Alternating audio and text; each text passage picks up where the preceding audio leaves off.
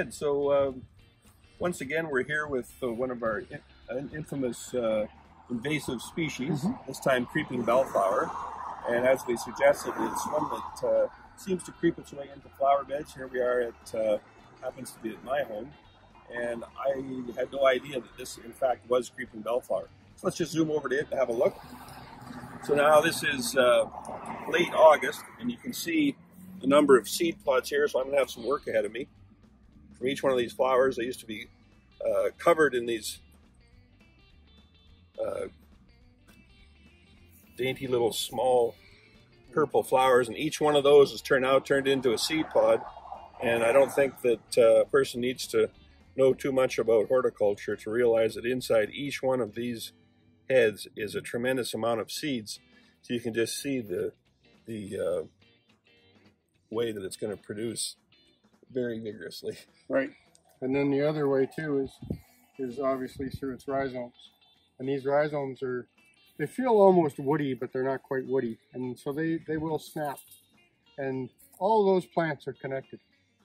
And so these rhizomes will keep creeping, and then it'll pop up a new plant.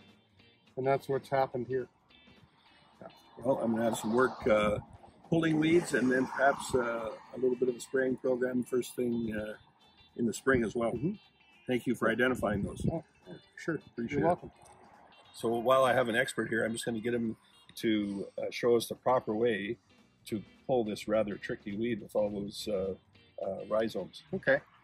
So what's happened yesterday is we had a good amount of rain yesterday. So this is going to be, it's going to be a lot easier to pull any kind of root system when we've had rain.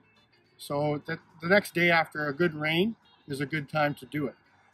If you want to pull out plants, these are very young ones, so they're going to come out fairly easy. It's kind of nice that there's a mulch here, and sometimes they'll grow close to the mulch. So you see how that'll snap? What I try to usually do is I use a fork to loosen the soil, and then that'll help pull it up a lot easier. These are much more difficult to pull up than, say, a quackgrass. Quackgrass also grows through rhizomes, and as you can see, what Grant has pulled up here, there's a whole bunch of root systems, and these are all fibrous root systems. And every one of those is called a node. And in some of those nodes, you can get a brand new plant just like this.